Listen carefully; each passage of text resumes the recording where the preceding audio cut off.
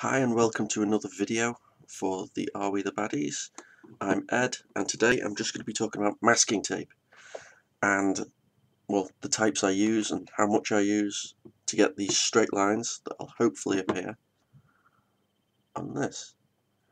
Now the back here, just ignore that because that originally had a plastic bag. That's what I've taken off so far to get to this.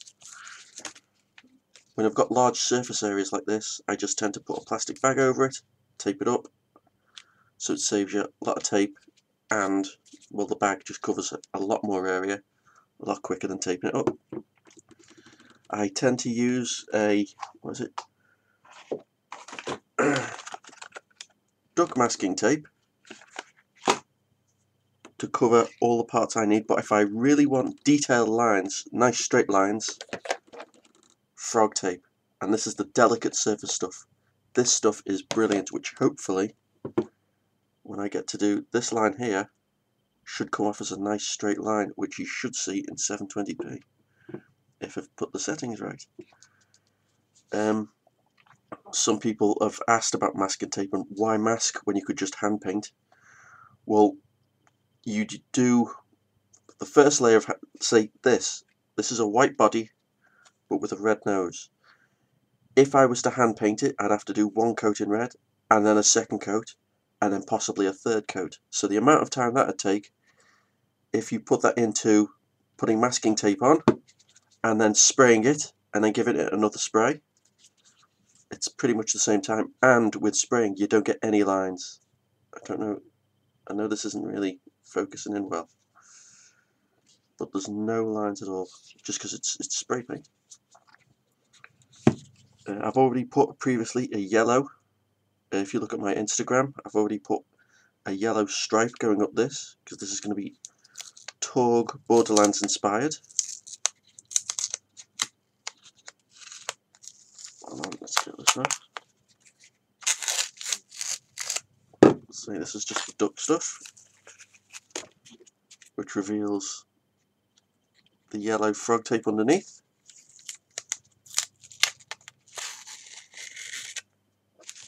So that's already, oh, let me just flip that around for you. This is the front that will go on,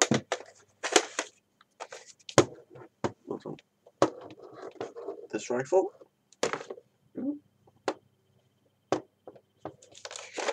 So that isn't anywhere near finished yet. So now you can see, I don't know if you can see as well, as well as putting all loads of straight lines, I cut up loads of little bits. That isn't focusing at all, so I'll pull it back here. I cut up lots of little straight bits and curved bits. So I mean, look at that. So, yeah. I spent all day yesterday doing this while we had sunshine, so you could shove it outside and it would dry a lot quicker than on a now grey, rainy day that we're having today. Right, now I'm pulling this part off here, and that red part in the middle is what I've painted with spray paint. Now I've put on a couple of layers of frog tape with some duct tape over it, so the duct tape should catch the initial spray and then the frog tape would make it hold its lines, if that makes sense. What I mean is, the first time you spray something, the tape on top should catch it, and then any other paint should be held because there's far less on the underlayers, and the underlayers of the frog tape. So let's take that off and see how straight the line is.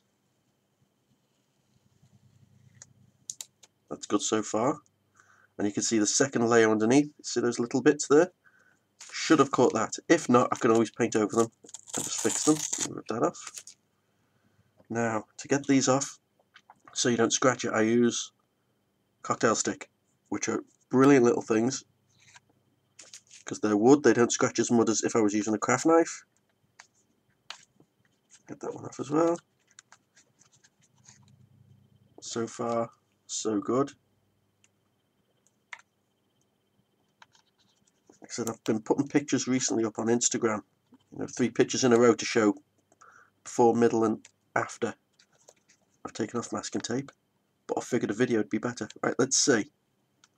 Okay, a little bit there. That's no problem, I can repaint over that. A little bit there.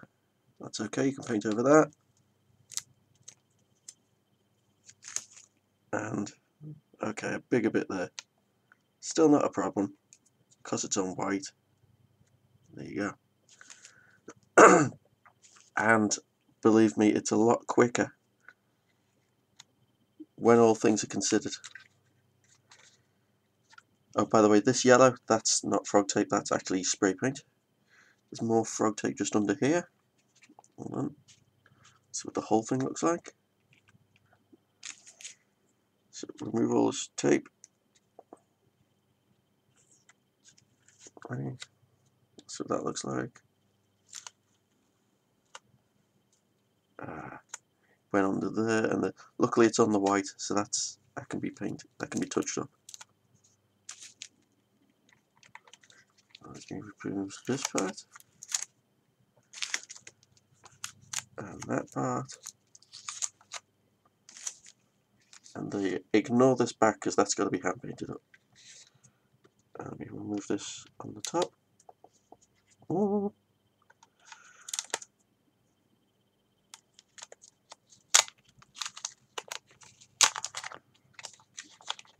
More tape up there, but ignore that. Basically, that's what I've got. Let me put that. So you've got that I'd previously masked off, then this red that I'd masked on top of that to get this effect. And if you flip over the other side, that's it with its old masking tape still on.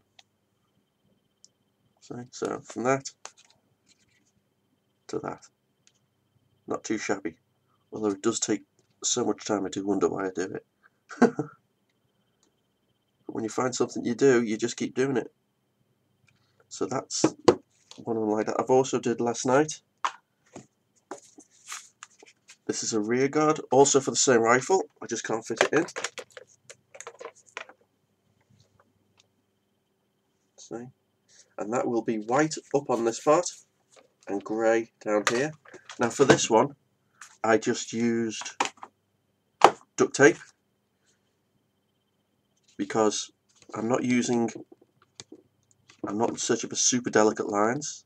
Those lines there, if you put 3 layers of frog tape on, 3 layers of duct tape, sorry, they'll catch it no problem. So all under there's masked off, all under there, and in there, and in there. Now for those curves, I just cut lots of little straight pieces, as you saw before, and just put them round in a curve. And then put another layer on top and another layer on top. As long as you catch that initial spray or two, the thick, when you're spraying it, the first mist, the other two should catch it. Although as you can see there, sometimes it always does get through. Imagine that's after 2 or 3 layers of red. So, like I said, it can be painted over. There you go. That's just a quick. I've got to take all this off as well. Might as well be here for that. Pull that off. Take that off. Cocktail stick this part. Oh, that's a better line. Look at that. Oh, look at that. That's what happens when you don't push it down firmly. I usually use a cocktail stick and push it right along the edge. I mustn't have done that. Look at that. Oh. Look at that. 3.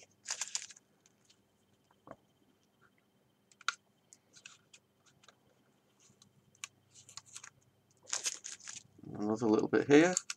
Get that off. A little bit there, yank that off. This stuff is great as well because it doesn't leave when you put the tack, because it's delicate, it doesn't leave any residue. That's the word. It doesn't leave any residue after it's done. So you can see that white, there's no smear, there's no anything. If you use a cheaper, larger tape, that can leave smears on certain brands and certain colours.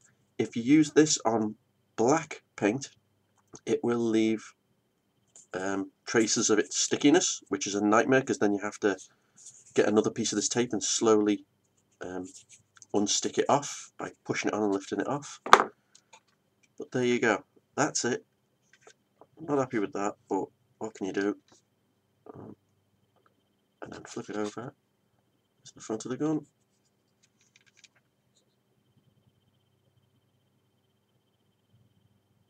Can't really see. That's all going to get painted over.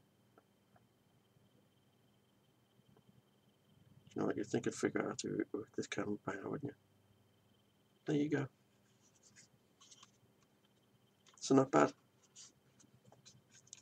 And like I said, this isn't without any detailing. This is with no. I've got to do all that next.